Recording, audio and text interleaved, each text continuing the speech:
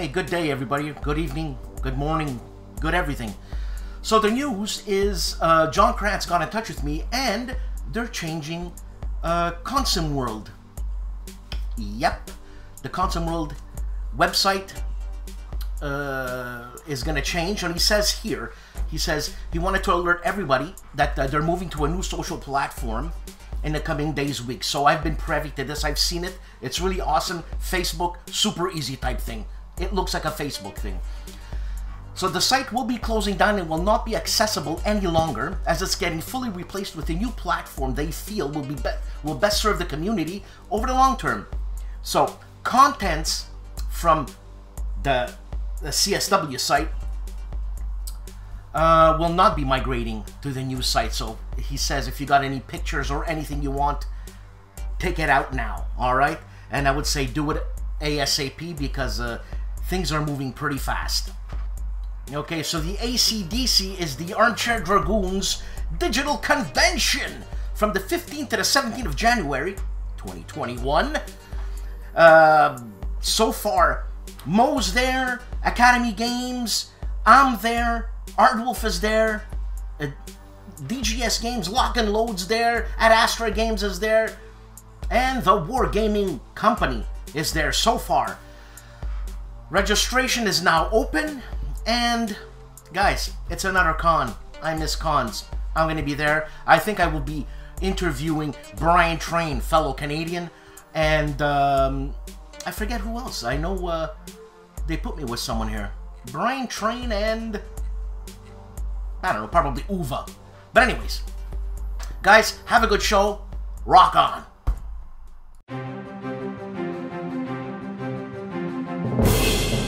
Roger B. McGowan and crew, C3I magazine, number 34. To say this is one of the best wargaming magazines around is a huge understatement. Anyways, check it out. The new C3I number 34 is out. Lots of stuff, over 100 pages of stuff, plus a game called Kursk, The Tigers Are Burning 1943 by Trevor Bender, which includes a 22 by 34 inch map and 114 counters. Check it out. Compass Games and Devil Boats, PT Boats in the Solomons. PT Boats in the Solomons is a solitaire tactical level wargame. You, as commander, will lead a squadron of 4 US Navy PT boats on nightly missions against Japanese forces in the Solomon Islands during the summer of 1943. Canvas Temple Publishing and Watch on the Rhine, the Siegfried Line Campaign 1944 to 1945, counter-offensive short scenarios provide the historical disposition of both sides as they were historically on the 16th of December 44 at the start of the Battle of the Bulge. Also for Canvas Temple Publishing, Atlantic Wolves. Atlantic Wolves is a solitaire game based on the important World War II naval campaign. It covers the decisive part of the campaign, August 42 to May 43. The player, assuming the role of Admiral Karl Dönitz, controls a German Kriegsmarine and tries to achieve success against the Allies, played by the game system. High-flying dice games and a cold and resolute fight, the Battle of Narvik, April to June 1940. This is a game designed by Paul Rohrbaugh. Paul keeps pumping out games like crazy, man. I mean, seriously. So this game, the German invasion of Denmark and Norway, Operation Weisrumbung. Yeah, I destroyed that.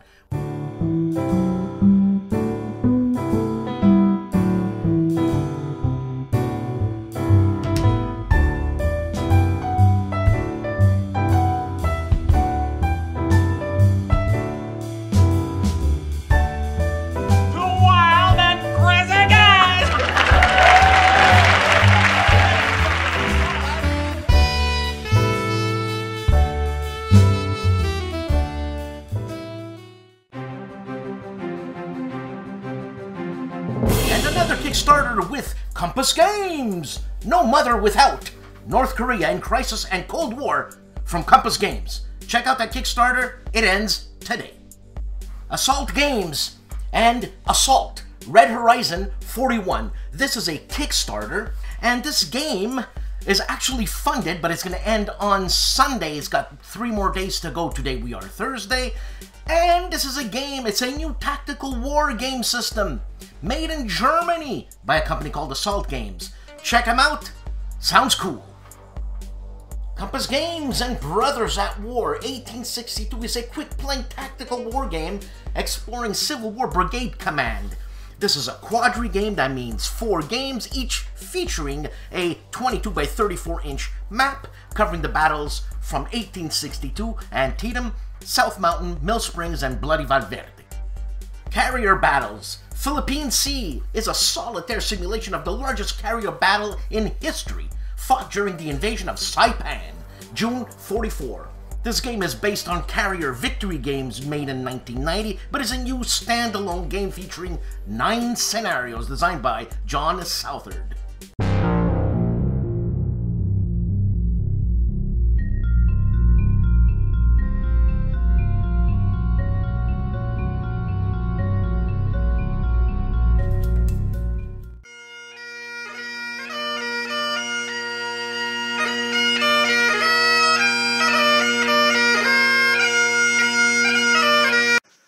Hello, this is Tony from Tony's Board Life, and Dan Van County asked me to do a quick segment on what I have on the table.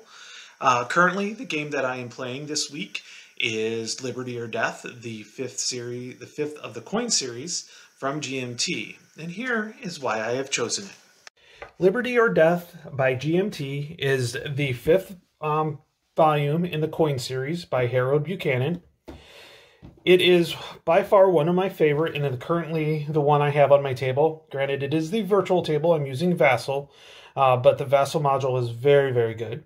And why I've got it on the table is, one, is I really like the coin games, and plus I love the topic. The Revolutionary War, by far, is one of my favorite topics to game and to research and read upon.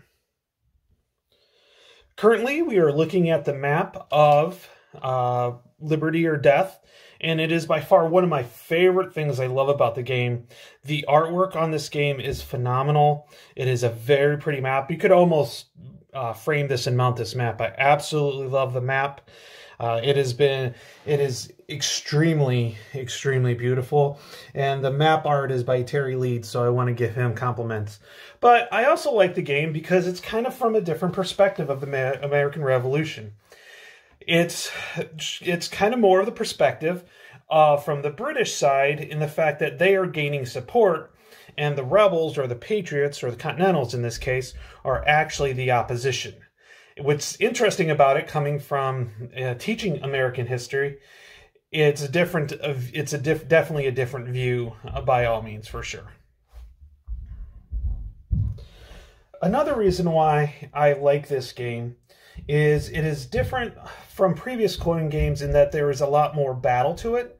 There is actually a battle sequence, so it equals out to you actually battle between the two. There's some dice rolling and somewhat of a CRT, not quite, but it definitely creates casualties, as we've got seen down here.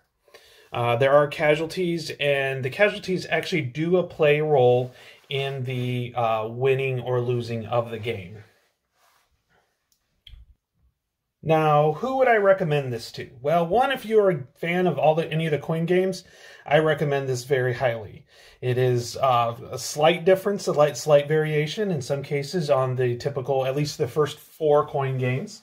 Fire in the Lake is definitely one that had tweaked even more changes. But this has some difference, especially with the battle sequence. If you're interested in the Revolutionary War, because there's a lot of history, they give history behind the cards and why they're important. Plus, also, I recommend if you're trying to introduce Eurogamers into conflict resolution games, this is a great way to introduce them. The mechanics are very, very simple, but the actual strategy gets a little more difficult. So, Liberty or the Death is the game I have on this table. I highly recommend it. I hope you guys enjoyed this, and will visit my channel to see my current playthrough of Liberty or Death.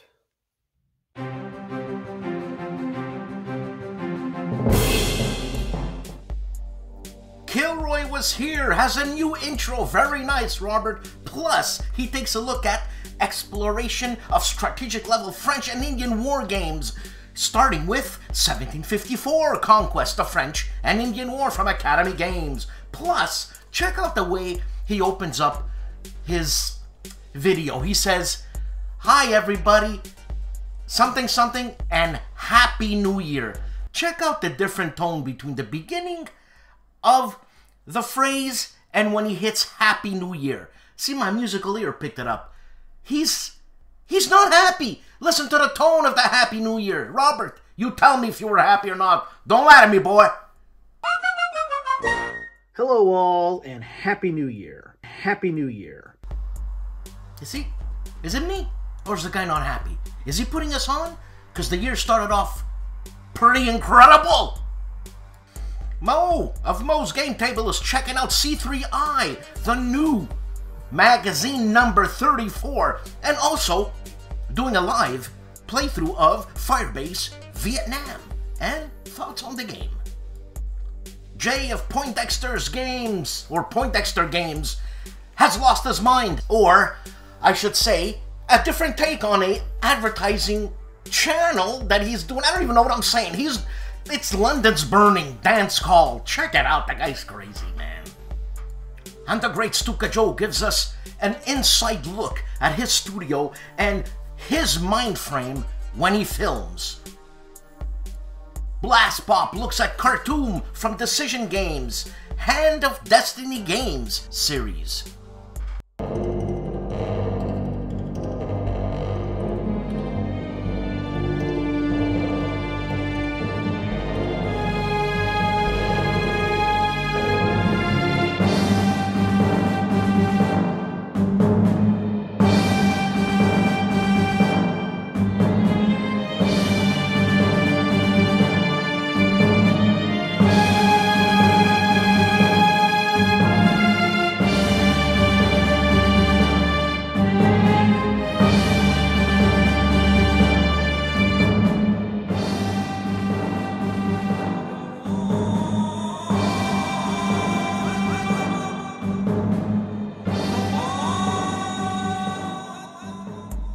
Bare Bones Wargaming is doing Shores of Tripoli, the solo bot playthrough, 1801 to 1803.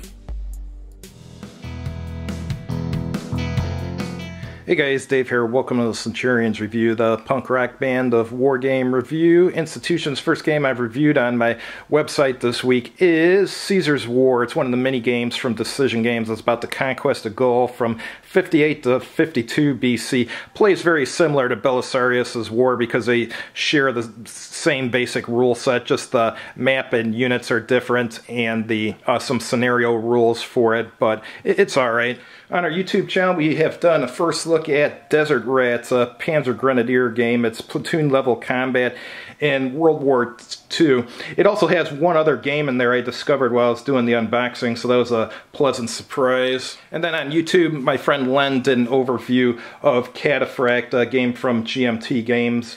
And the last thing we did on YouTube was the Chronicles of Davis, episode number 5. It's my solo D&D campaign. This time they went up against dinosaurs and an intellect devourer. Thanks for watching. Hope to see you guys soon on our website and on our YouTube channel. Have a good evening.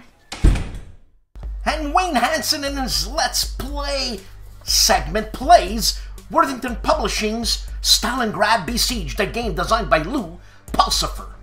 Clark Commando 1983, Mark Ruggiero is continuing Compass Games' Fall of the Third Reich Part 4. Lots of rule references, he says.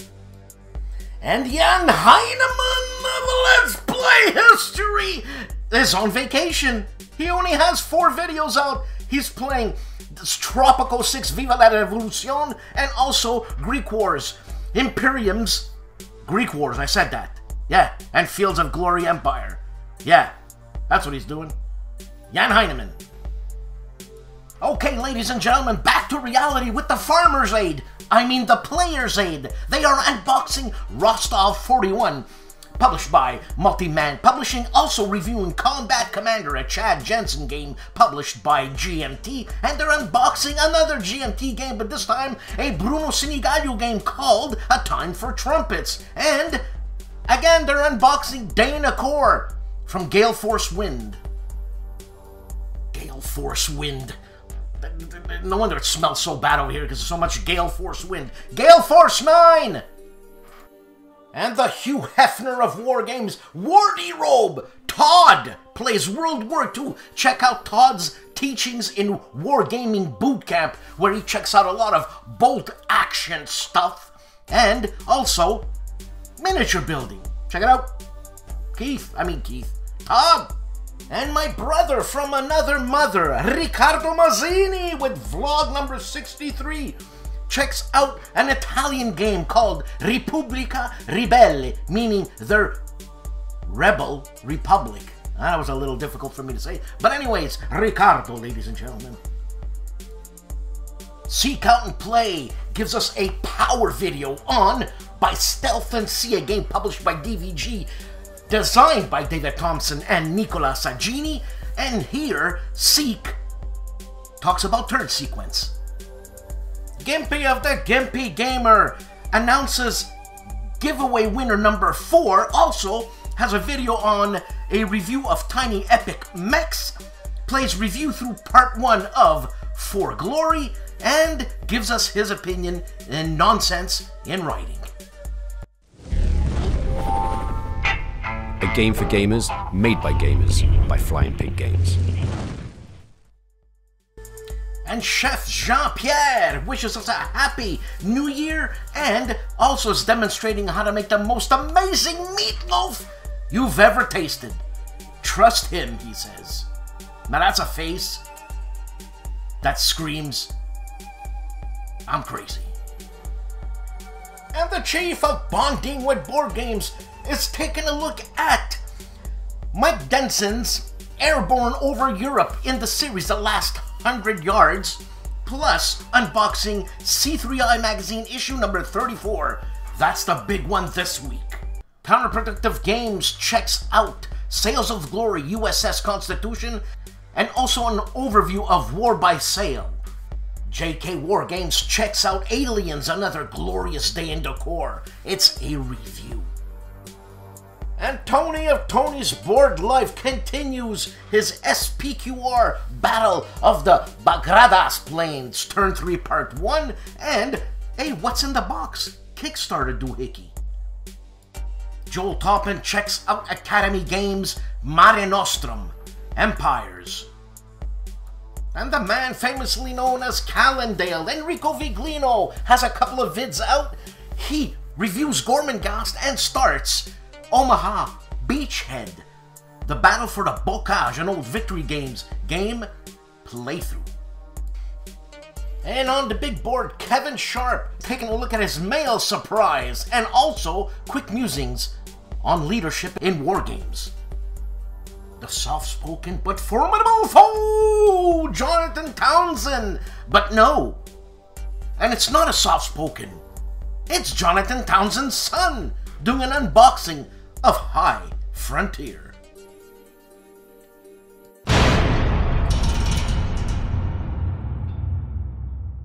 Hey folks, it's Ardwulf. Welcome. Dan Parnassus has asked me to provide a short rundown of what has appeared on Ardwulf's Lair this week, so here we go. On Monday, we revisited the counter-clipping stream. Our topic this week was why we play war games in particular. Great fun was had by all, and I intend to continue doing these counter-clipping streams as long as people haven't gotten tired of watching me clip counters and blather for 2 hours. Traveler Tuesday returned on Tuesday with a look at the classic Traveler bundles of holding, which are available right now through Bundle of Holding. There is a deadline on this, so if you are interested in these classic Traveler PDF bundles, you should definitely get in on them now. On Wednesday, we unboxed a new arrival for King and Country, the latest ASL release from Multi-Man Publishing. This contains the British Order of Battle. On Thursday, we returned to our intermittent Wargame storage series with a look at the SPI flat tray, including the game Outreach. Many plans are afoot for this week on Ardwulf's Lair as well. On Monday, we will be resuming our counter-clipping activities. The topic this time around will be wargame complexity ratings and why they are total nonsense. For Traveler Tuesday, we'll be having an in-depth look at interpreting the Universal World Profile. How are you supposed to make sense of these randomly generated numbers? Well, I'll explain how in this video. On Wednesday, we'll be unboxing The Confederate Rebellion, a release from White Dog Games. It is a solitaire game about the American Civil War. There may be additional videos next week, so stay tuned. I'd like to thank Dan Padidio for giving me this opportunity to talk about what's happened on Ardwulf's Lair this week and next week. Thanks for watching, and happy wargaming. And AJ Toy & B of Hexes and Soldiers has 2 videos out, the first one being Axis and Allies. D-Day, he's probably playing on that fandangled map he's created, and also Guderian's Blitzkrieg from MMP. Combat Board Games goes out of his usual fare and plays Missile Command on the Atari 2600 at difficulty 1. And Voynek TV episode 517 is checking out The Lost Valley, The Siege of Dien Bien Phu. Counterattack is continuing his playthrough of Ukraine 43, a game designed by Mark Simonich.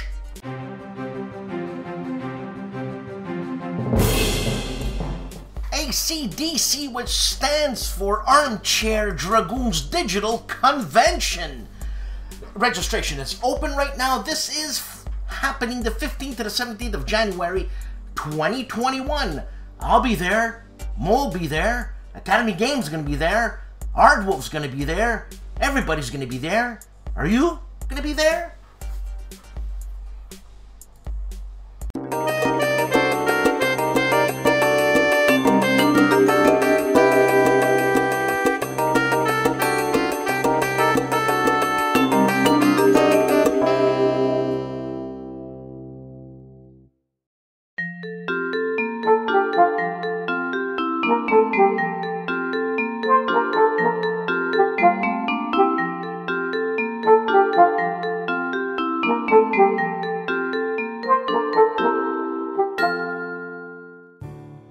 Another week, another show.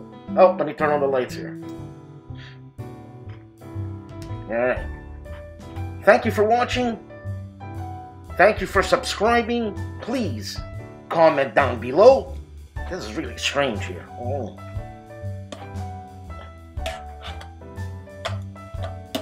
Yeah.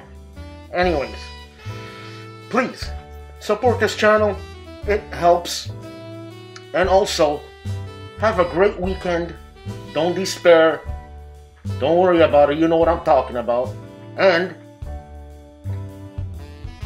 ciao, baby.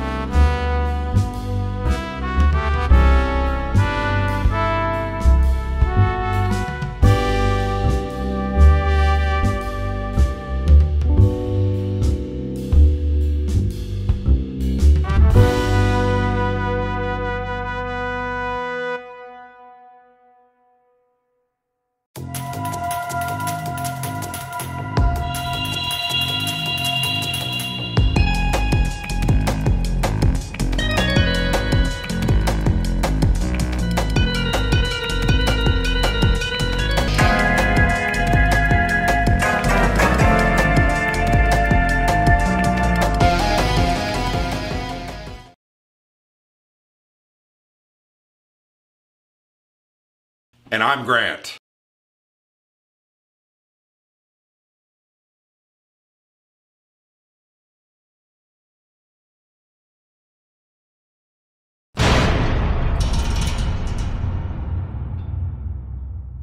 Hey folks, it's ARDWULF. Welcome. Dan Panucci has Dan Palerno for giving Dan Pancetta, Dan Prosciutto, Dan Panchisi, Dan Pistolero, Dan Pinocchi, Dan Panducci, Dan Spanducci, Dan Panlavelev, Dan Poniatowski, Dan Panolio, Dan Parchisi, Dan Pinocchio. I'd like to thank Dan Panicotta for giving me this time to talk about what's new and upcoming at ARDWULF'S Lair. Till next time, happy gaming.